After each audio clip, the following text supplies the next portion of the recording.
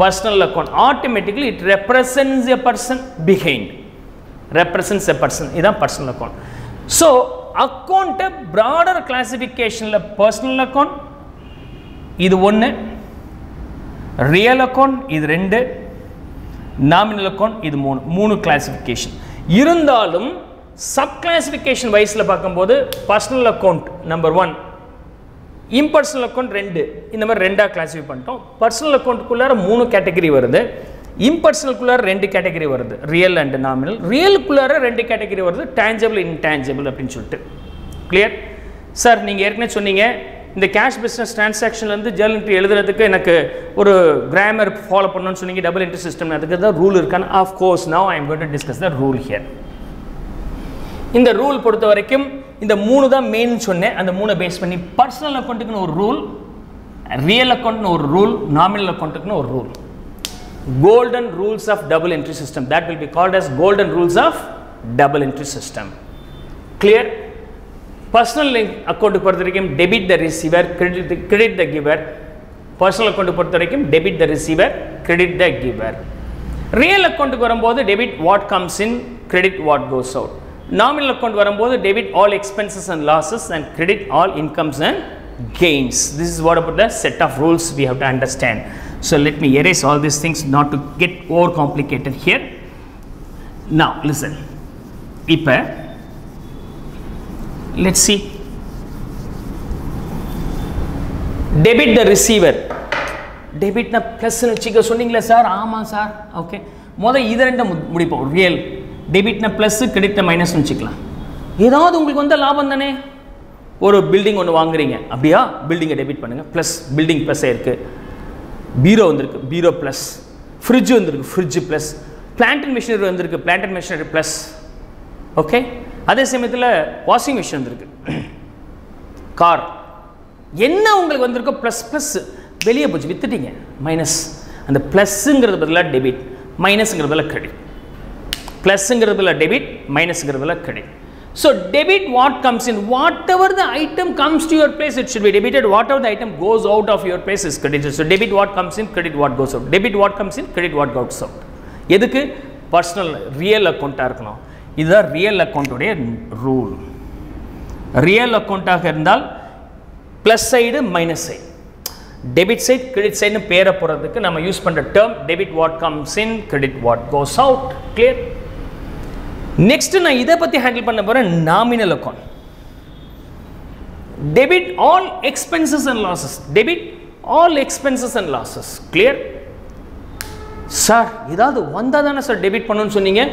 Expenses செலவு sir, அதை போய் டெபிட் பண்ண சொல்கிறீங்க. வந்திருக்கு, அதால் தான் டெபிட் பண்ணியிருக்கிறீங்க. சேலரியில் எப்படி சார் வரும்? அது போகுது சார். சேலரினா அவனுடைய உழைப்பு வந்திருக்கு, ரெண்ட்டுனா அந்த இடத்தை தங்கி அனுபவிக்கிற உரிமை வந்திருக்கு, கமிஷன்னா 4 சேல்ஸ் நடக்கிற ஒரு சர்வீஸ் எனக்கு கிடச்சிருக்கு, எலக்ட்ரிசிட்டி எக்ஸ்பென்சஸ், எலக்ட்ரிசிட்டி உள்ளார வந்திருக்கு. ஸோ வாட் கம்ஸ் இன், இங்கே எலக்ட்ரிசிட்டி வந்திருக்கு, உழைப்பு வந்திருக்கு, அண்டு கான்டாக்ட்ஸ் வந்திருக்கு, ஏதோ ஒன்று வந்திருக்கு. அதால் தான் எக்ஸ்பென்சஸ் டெபிட் பண்ணுறோம். ஆனால் கண்ணால் பார்க்க முடியல, நம்ம கன்ஃபியூஸ் ஆகிடும். இதுவும் அதே தான், உள்ளார வந்த டெபிட். எது உள்ளார வருதுங்கிறத மேட்டர். கேஷ் வெளியே போகுதுன்னா அது கேஷை பற்றி பேசல, எக்ஸ்பென்சஸை பற்றி பேசுகிறேன். எக்ஸ்பென்சஸ் அர்த்தம் உழைப்பு உள்ளார வந்திருக்கு, எலக்ட்ரிசிட்டி அனுபவிக்கிறது உள்ளார வந்திருக்கு. Right? So plus and minus. All expenses and losses sir. Losses அது அப்புறமேட்டு பேசலாம், கெயின்ஸ் அப்புறமேட்டு பேசலாம். இப்போ இதை குரூப் பண்ணிவிடுங்க. Expenses and losses debit. Sir எதுவுமே வரலையே சார். இல்லைங்க, இன்டைரக்டாக பெனிஃபிட் என்ஜாய் பண்ணி, பெனிஃபிட் வந்திருக்கு. Credit all incomes and gains. All incomes and gains credit பண்ணுங்க அப்படின்னா நான் ஏதோ கொடுத்துருக்கிறேன்னு அர்த்தம். கமிஷன் வாங்கியிருக்க கொடுக்குறேன்னா, கமிஷன் நான் வாங்கியிருக்கிறேன்னா என்ன உழைப்பை கொடுத்துருக்குறேன். புரோக்கர் வந்து ஒரு 10,000 ரூபாய் கமிஷன் வாங்கிட்டு போகிறார். புரோக்கர் கமிஷன் 10,000 ரூபாய் வந்திருக்குன்னு அவர் சும்மா வந்திருக்கு, உழைப்பை கொடுத்துருக்கு, கான்டாக்ட்ஸை கொடுத்துருக்குறார், டெவலப் பண்ணி கொடுத்துருக்காரு. So debit all expenses and losses, credit all incomes and gains. All incomes and gains. So இதுதான் நாமினல் அக்கௌண்ட்டுடைய ரூல். இந்த மூணுத்துக்கும் சேர்த்து பர்சனல் அக்கௌண்ட் அதுக்குரிய ரூல் என்னென்னா debit the receiver, credit the giver.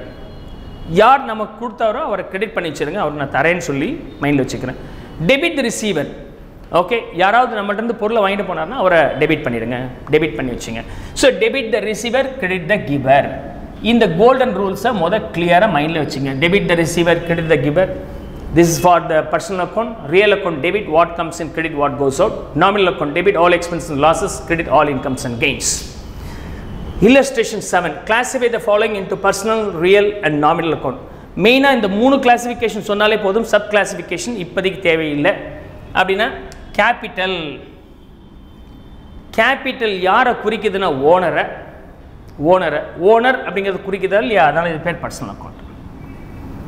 Okay, personal account especially ரெப்ரசன்டேட்டிவாக கூட நம்ம இதை use பண்ணிக்கலாம். So this is called personal account. Building, இந்த 3ல் எது வரும் சார்? டேஞ்சபிள் சார், ரொம்ப நாள் பயன்படும் சார், அப்படியா ரியல், அப்படின்னா ரியல். கேரேஜ் இன்வெர்ட்ஸ், ஒரு குட்ஸை வாங்கினீங்க, உங்கள் கொண்டு வந்து வைக்கிறதுக்கு கூலி கேட்குறாங்க, வண்டி கூலி கொடுக்குறாங்க, கேரேஜ் இன்வெர்ட்ஸ். அப்போ என்ன பண்ணலாம் சார்? கொண்டு வந்து வச்சார், பைசா வாங்கிட்டு போயிட்டார், இனிமேல் அவருக்கு எனக்கும் சம்மந்தம் இல்லை, இனிமேல் என்ஜாய் பண்ண முடியாது, அப்படியா?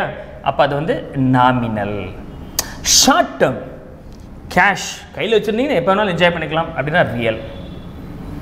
கமிஷன் ரிசீவ்டு, ஏற்கனவே சொன்னேன், கமிஷன் ரிசீவ்னா ஏதோ ஒரு உழைப்பை செஞ்சு கொடுத்துருக்கேன், அவ்வளோதான், உழைப்பை செஞ்சு கொடுத்தா பணம் வாங்கிடுச்சு, அதுக்கப்புறம் அவருக்கும் எனக்கும் சம்மந்தம் இல்லை, முடிஞ்சு போச்சு, அப்படியே கையில் பாக்கெட்டில் போட்டுக்க வேண்டியதான். உழைப்பை கொடுத்துட்டேன்ப்பா, ஸோ அப்போ அது நாமினல், கண்ணால் பார்க்க முடியாத ஒரு உழைப்பு. பேங்க் ஐடிபிஐ, எஸ்பிஐ பேங்க்கு, ஏதாவது பிரச்சனைனா பேங்க் மேலே கோர்ட்டில் கேஸ் போடுறாங்க இல்லையா, அப்போ கேஸ் போட முடியுதுன்னா அது ஒரு ஆளாக தானே இருக்கணும். என்ன ஆள் அது? Artificial personal account. இனியும் நம்ம பர்சனல் தான் கிளாஸிஃபை பண்ணுறோம், அதுக்குள்ளே சப் கிளாஸிஃபிகேஷன் பார்க்கல. பர்ச்சேஸ் பண்ணீங்க, விற்றுப்பிட்டீங்க, அவ்வளோதான். 100 ரூபாய்க்கு பொருளை வாங்கினீங்க, 120 ரூபா பொருளை விற்றுட்டீங்க, அவ்வளோதான், முடிஞ்சிச்சு. பர்ச்சேஸ் பண்ண செலவு, விற்றா வரவு, அவ்வளோதான். So it's only nominal account. Purchases is nominal account. இந்த purchases, sales, purchase return, sales return வந்து ரியலாகவும் கிளாஸிஃபை பண்ணலாம் as there is a goods. My choice always goes to the personal nominal account only தான். Purchase பொறுத்த வரைக்கும் purchase and sales எல்லாமே nominal account தான். ஏன்னா குட்ஸை வாங்கி விற்கிறேன்னு சொன்னால் அந்த குட்ஸை ஒன்ஸ் வித்தாச்சுன்னு வெளியே போயிடும்.